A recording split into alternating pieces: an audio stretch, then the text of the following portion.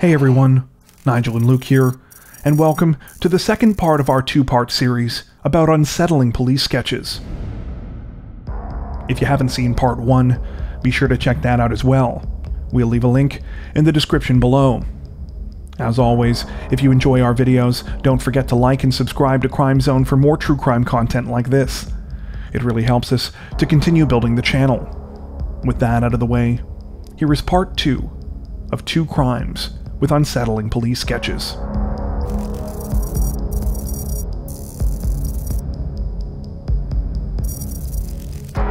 Unlike the other police sketch in today's series, the image associated with this story is not necessarily unsettling right away.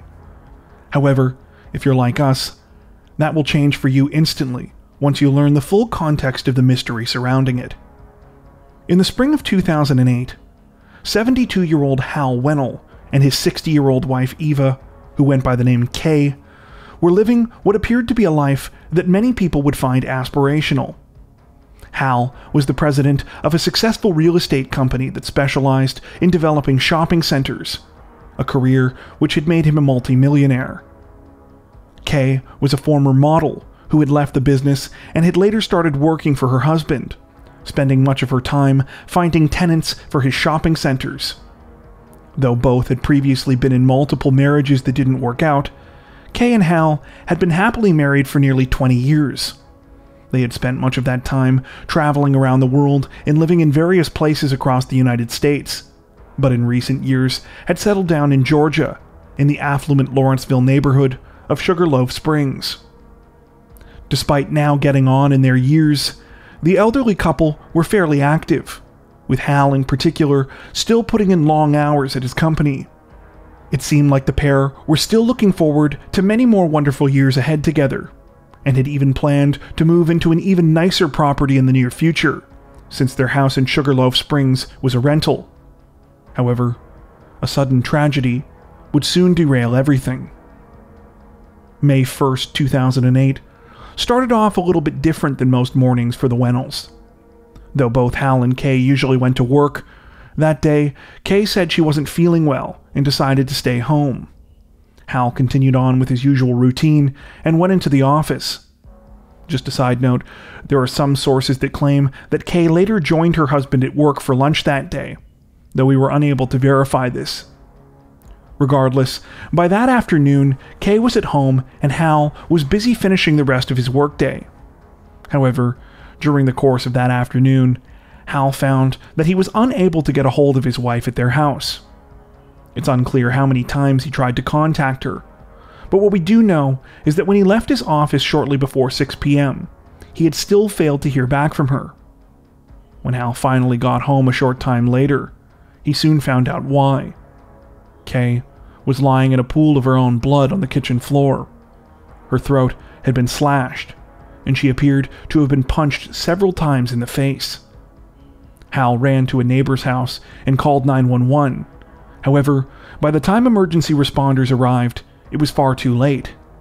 It was later determined that Kay had likely been murdered sometime between 1 and 3 p.m. that afternoon. Despite the violent nature of the crime, police struggled to find evidence that could shed light on the identity of Kay's killer.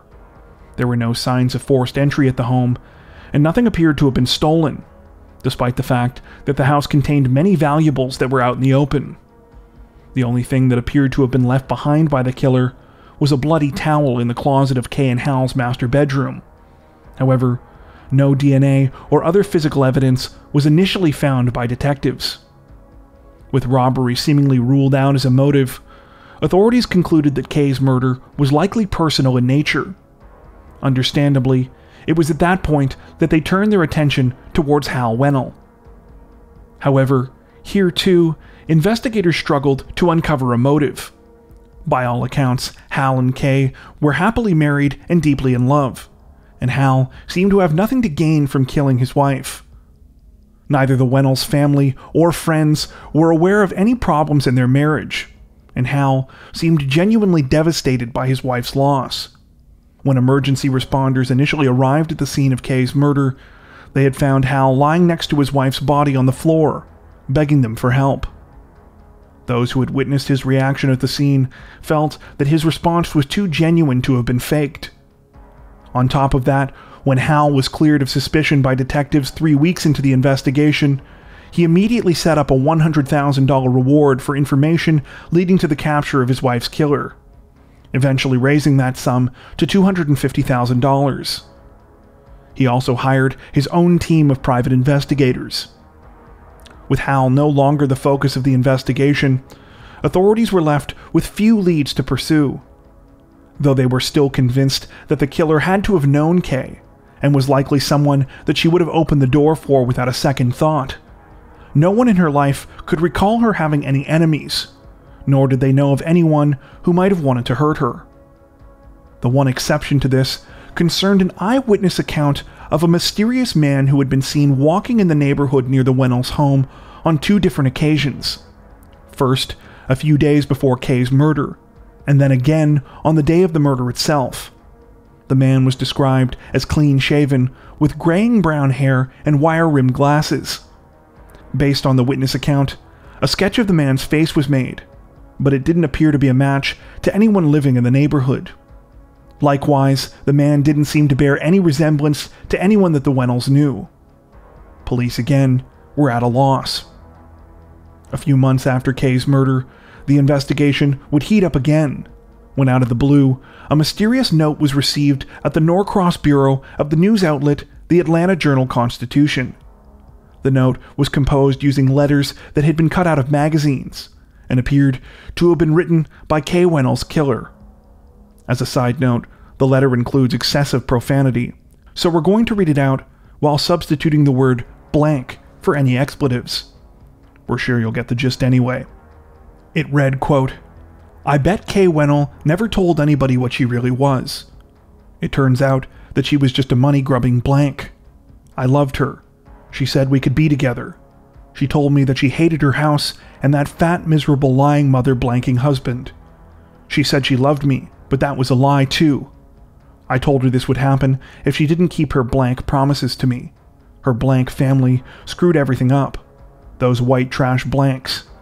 His money was more important than our love. We could have been so happy together, but they blanked everything up."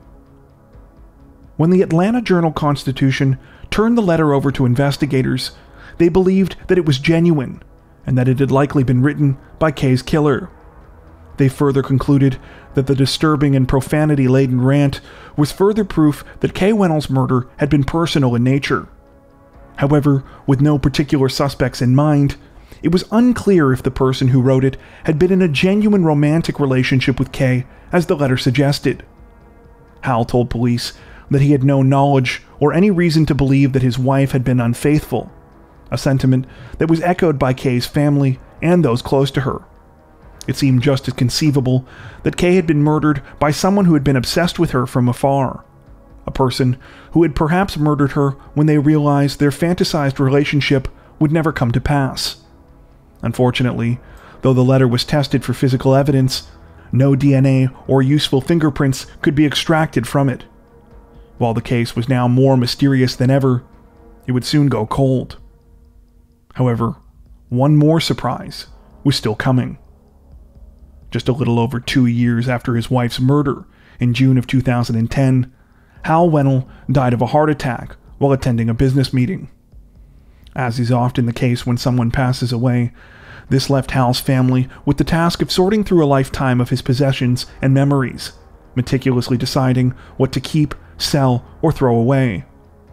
Little did those family members know that this process would unearth a chilling potential lead in the investigation of Kay's murder.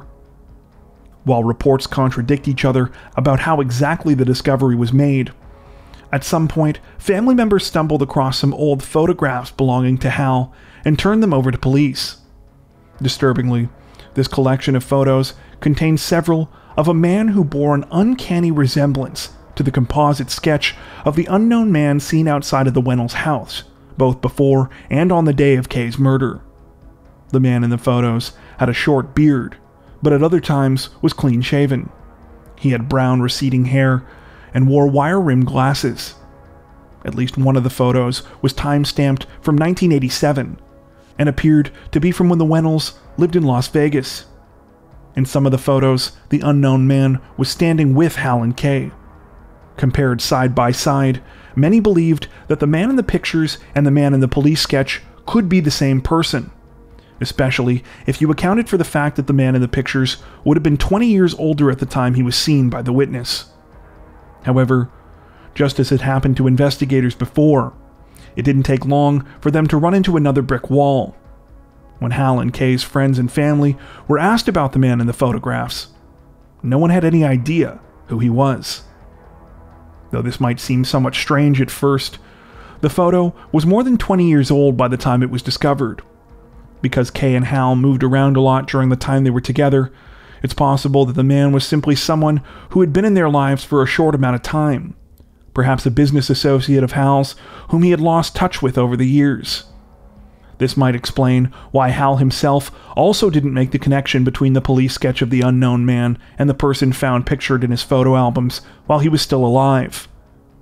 Eventually, in June of 2012, the mysterious letter, the police sketch, and some of the photographs of the unknown man who seemed to resemble him were all released to the public in the hopes that someone out there might be able to shed some light on his identity.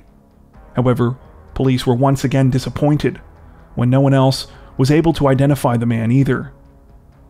Though the murder of Kay Wenal remains unsolved to this day, there have been multiple attempts to re-examine the case in the years since the 2012 evidence was shared. A couple of these re-examinations have revealed new details that were never divulged to the public at the time of the initial investigation. The most substantial of these re-examinations was covered on the CBS program 48 Hours in 2017. The show brought together the private detectives that had been hired by Hal Wenal before his death, as well as a retired Gwinnett County police lieutenant who also worked Kay's case back in 2008. There were two areas in particular that 48 Hours focused on in their report that are worth mentioning here. The first concerns the Wenals' marriage, and the second concerns Hal's business. First, though reports up until 2017 always mentioned that the idea of Kay having an affair held no water, 48 Hours uncovered evidence that this was not the case. Not only had she apparently had affairs in her previous relationships, but the program alleged that she had actually still been married to her third husband when she initially started seeing Hal. According to the report, at some point, Hal even considered the possibility that Kay's third husband may have been involved in her murder, and suggested that authorities look into him. Additionally, he told them that a few months before the murder, the ex-husband had actually contacted Kay.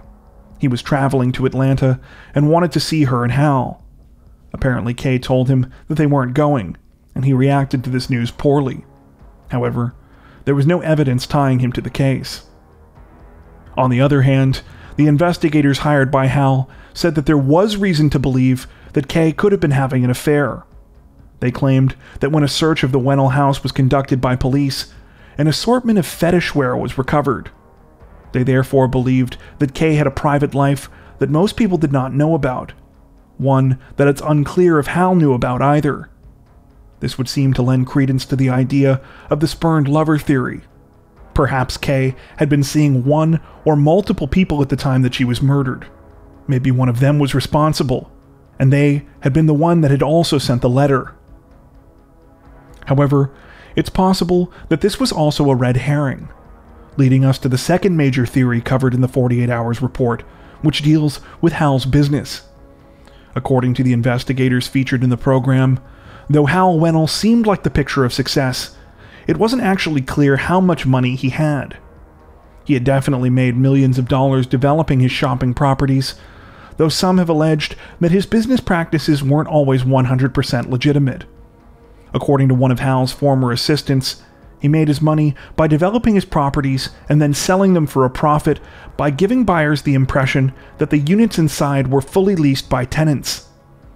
The assistant said that Hal sometimes employed shady accounting practices to do this, and that she knew of at least one deal in Lawrenceville where Hal had allegedly paid the rent of multiple tenants in order to make it look like the property was making money when it was sold to a buyer.